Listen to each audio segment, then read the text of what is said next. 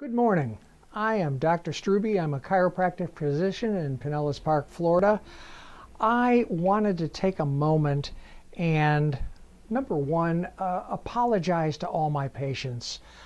We closed on March 23rd, and because of the coronavirus, I felt it was the safe thing to do for all concerned, for the staff and for the patients, because as a chiropractor, and in a chiropractic office where physical therapy and massage are done, we come into close physical contact with everyone.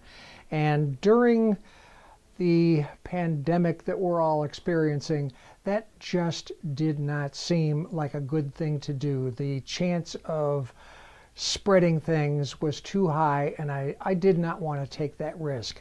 So I apologize to all of my patients. I know that you have need of our services oftentimes, and hopefully in the relatively near future we will be open for business again, although I think it's safe to assume we're going to stay closed through April, and we'll just see what happens after that. But in the interim, I want everyone to stay safe. I want you to take good care of yourselves, and I want you to be kind to everyone. And I mean everyone. Okay, thank you very much.